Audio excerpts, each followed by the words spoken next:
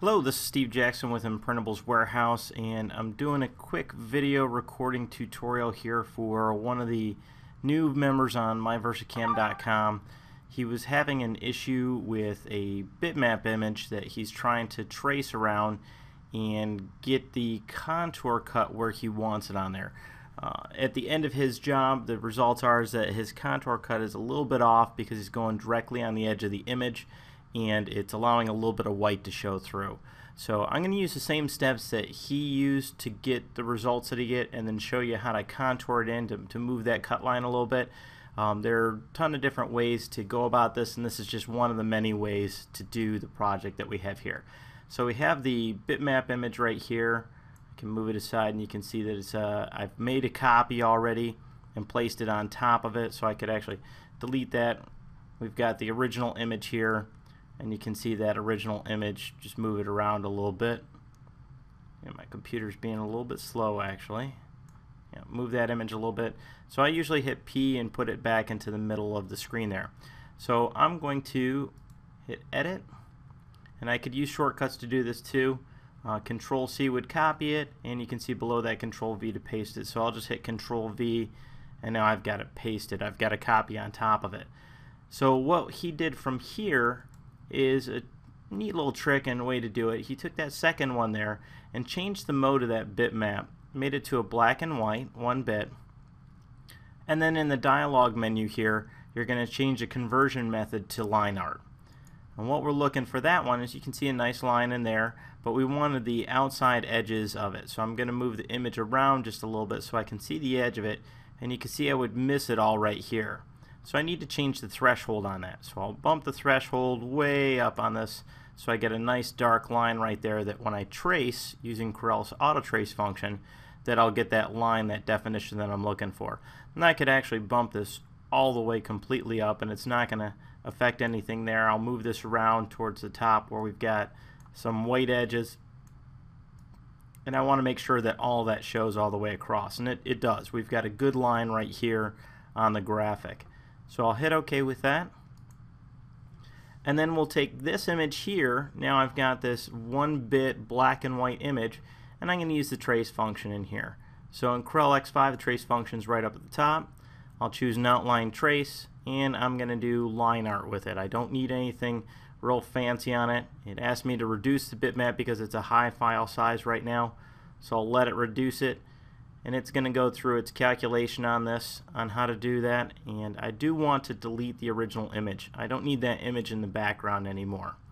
So I've got a good line. I might want to smooth it out just a hair here. It looks like it's a little choppy on that, especially in this corner right there, so I can use the slider bar to change my smoothness, and that's fairly nice dark outline right there, and that's what we're looking for. So when I press OK on this, it finishes up what it did there, and I've got this black outline. It's a vector object. If I go to View and into Simple Wireframe, I'll be able to see that that's a right there. I've got my vector object, and those are the lines that I'm going to use to cut with. I can even right click on the image below it and lock that object, so any work that I do now on the vector image on top is not going to affect that one down below. So if I zoom in here, I'll press my Z key and select an area to zoom in. I can see there's a little node there that might give me an issue, and a little bit right over here that might give me an issue, but it's not anything that's going to be terribly hard to work with. So I'll hit F4 to go back out to the full screen, use my pick tool again, and I'm just going to work with the vector image that I have here. So on this vector image, I can ungroup everything, and we'll give it no, well, let's switch back to a normal view so you can see what's going on here. And we'll go back to Enhanced View, and I'll give it no fill, and then I'll right click on my cut contour. So now I've got a cut line going around the outside of the entire image there. It's perfect right on the edge. If we zoom in on this, I can see it's hitting where I want it to. There's a couple small spots like this right here which may be problematic. So if I needed to, I could go in and I could edit some of those nodes. I've got the nodes right here, and I'll zoom in on this a bit more so I can get closer. And I can see some spots there that I don't really need, like those nodes there. They're extra, and I can just delete them. There was a piece of graphic underneath that. This one here, if I click on it, Well, I can see that this is a rounded corner here, so let's just do this. We'll add a node right here, and then we'll add a node here, and then take this guy, and once I've double clicked there, I can bring it in so it's more on the spot there, and I can even go up and choose it to a cusp by clicking on this up here. That'll now make it a cusp node, and I could take these corners here and I could make it more of a sharp corner in there if I wanted to get that graphic more true to form. And I can see down below here that these nodes right here on the interior of it, I don't need any of those, so I can select those right there and just delete them right out. Now I'll hit F4 to zoom out on the whole design again. You can see there's a ton of nodes up in here that I don't need. An easier way to get rid of all the stuff that's on the inside right there is I'll go back to my pick tool, and all these are separated objects. So you saw where I've got all my combine, trim, and weld functions. So what I can do is click outside of this, and I'll draw a marquee box around all of that stuff on the inside that I don't need, and once I have it selected, just simply hit delete. And when the delete function carries through for me there, my computer's acting a little bit slow. And it got most of them, but I must not have had them all ungrouped or something. Now what I'll do is I'll break the curve apart. There were actually, what had happened there is there were some nodes on the outside there that I didn't need. When I click on this, I can see that I've got this as one single curve altogether. So I'll right click on it, break curve apart, and now there are all a whole bunch of separate objects on there. So now when I do that marquee and select across here, I'm just selecting those items in there, and I hit delete, and they're gone. I did want to keep my spot on the inside here and the handle. Let's see if I can select just that portion there, because that is part of where I want my cut line to go. So with that selected, I'll select the outer portion here, and now I can combine these two. It's two separate objects at this point, but I want it to work as one. So what I'll do is I'll go up here to my weld trim functions and everything, and I'll hit the combine tool right there. So now it's a single object. Hit F4 so I can see everything that I'm working with, and I'll go over to my contour tool. If the contour tool is not showing directly there, there's a little triangle right here you can click on, and it'll bring out the expanded menu so I can pick the contour tool.